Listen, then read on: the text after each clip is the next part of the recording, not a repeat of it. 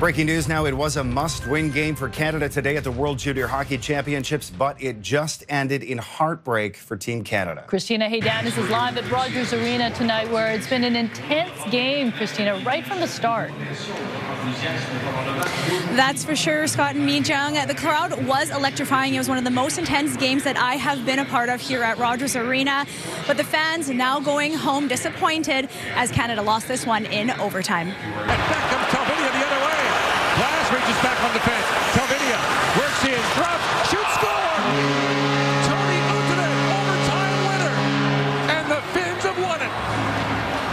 That was the game winner scored by Finland in the overtime. Canada with some chances earlier in the frame, including a shootout, but they weren't able to score, meaning that Canada is eliminated and Finland will go on to the semifinals. Over 17,000 people in the stands as they brought a ton of energy to this game, but unfortunately it couldn't help Canada find the win.